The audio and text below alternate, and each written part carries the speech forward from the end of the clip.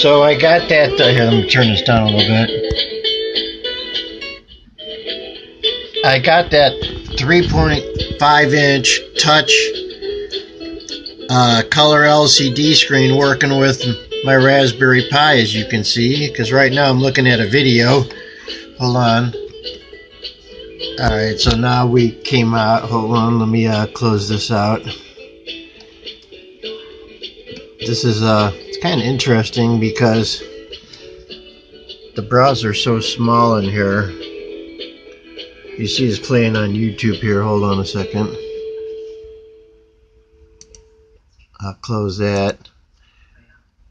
I don't know, can you see the Raspberry Pi screen? And I can go over here and touch the menu button and get the menu. Or I can use the mouse here. I don't know, you can see the mouse. Got the keyboard. Let me go over here, click on there. There we go. Open up a window.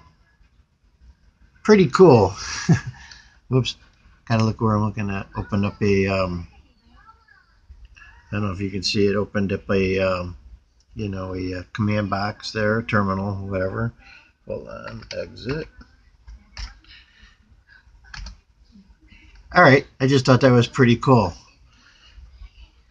I don't know if you can see my little setup there. Got some powered speakers, the Raspberry Pi. Pretty cool. Signing out.